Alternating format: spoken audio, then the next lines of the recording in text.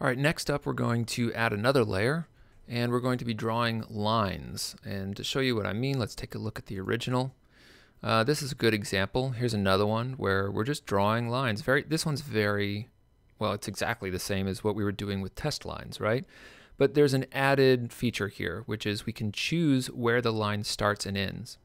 What's interesting about this system is that it seems to line up with these steps that the hexagon is making too. So ideally, in plain English, we would like to say, create a line that starts 3 steps out and ends 6 steps out. And this distance of a single step is something that we'll define in our system, and we can use it for drawing these lines.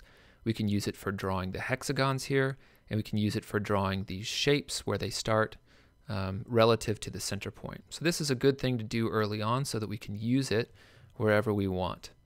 I should take a quick moment to say that we're not going to be doing everything exactly the way that Ruth Lynn has designed here, partly because she designed them in a different way. She did them all manually, and so some things may not make sense to develop an entire feature around for a system, but also because it's a great starting point, but we're just trying to build something that demonstrates how you might do this.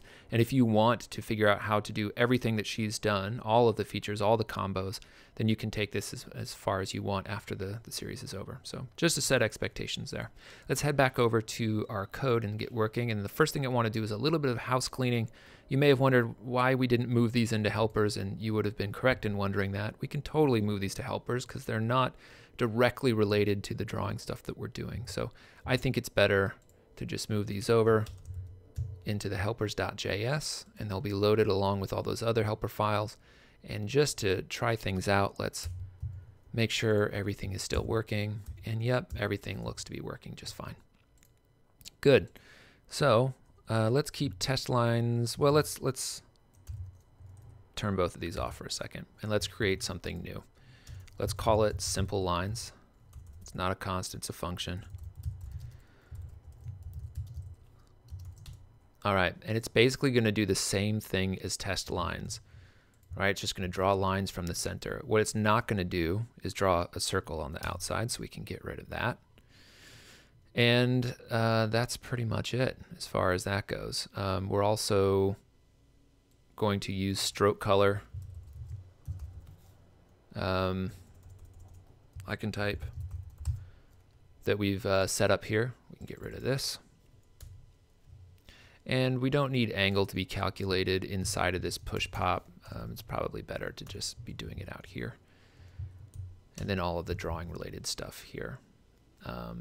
Stroke weight, why don't we randomize that too? We've done that. Where do we do it? Right here. So we'll say the stroke weight.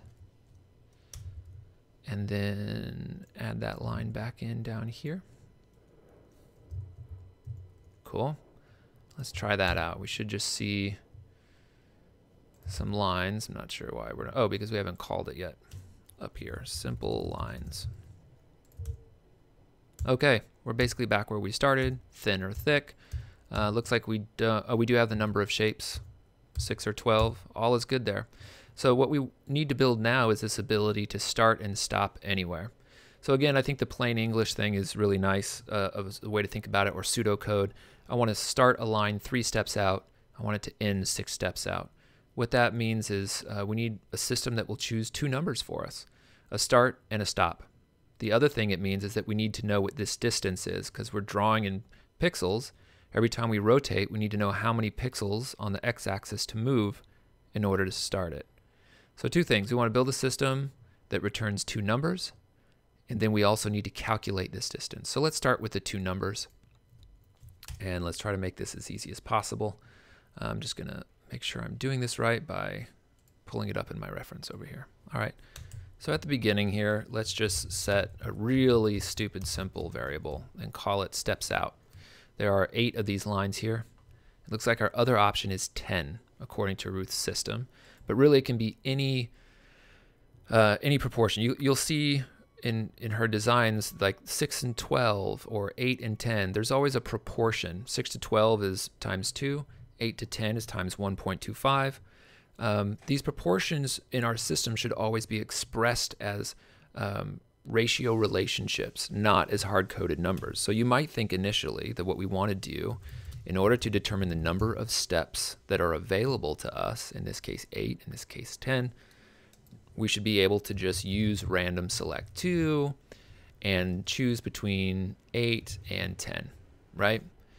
But we want to be a little bit smarter than that, which is why we're using variables, and we can use those variables to do something like this: steps out times 1.25. That way, if we change steps out, we'll always get something that's proportionally larger and nice and even. Well, it's not even yet because we haven't turned it into an integer, so I'm just going to turn it into an integer. You could also use floor here if that's what you want to do, but for some reason I did it this way, and I'm just going to trust myself, as that's the thing to do. Okay, cool. So now we've just been able to create something that helps us decide how many steps there are going to be. That's fine. Now we need to figure out what that distance is, because it's smaller here than it is there. And we do that by just taking the radius and dividing it by however many steps we have. So let's do that. A single step is equal to our radius, which is that divided by the number of steps we have. That's simple enough. Next up, we need to figure out where to start our line and where to end it. And in our plain English, it's 3 and 6, which is really just any round number, whole number, between 0 and the next to last one. That's what our start can be. We don't want to start at the last one and go nowhere, right? So anywhere between 0 and the next to last one. So we'll call that start. And that's between 0, and num steps. That's going to return a decimal number, a floating point, so we want to wrap that. And we're going to round down. That means that the highest number we can get is 7.999999. It's going to round that down to 7. That means that we'll always be at the next to last one. So this works out just fine. Let's do it the same for stop. We're going to get a whole number anywhere between wherever we started and num steps plus 1. The reason we have to plus 1 is because if we're rounding down, we have to be able to get over the last possible number and then round back down to it. So just some easy math there.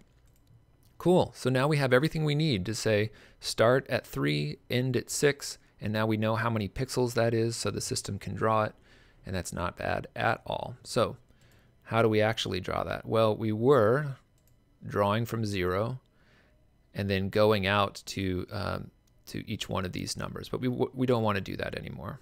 Instead, just along the x-axis, we want to do a certain number of steps, and then we want to stop at a certain number of steps, and we want to remain on the x-axis. We don't need to do any y information whatsoever. So if we, steps is not defined. True, it's just step. If we check this out, cool. So we should see 12 or 6, pink or blue. We just saw both of those. Thick and thin. Let's see if we can get a thin one. There it is. Awesome. Next, we want to see if this is within the limits of our system. So let's put test lines out there and see if these work. Oh, that's so cool. Awesome. So you can, even with these, just the test lines in there, you can begin to see how these different layers, these simple layers, add up to create what looks to be a complicated shape.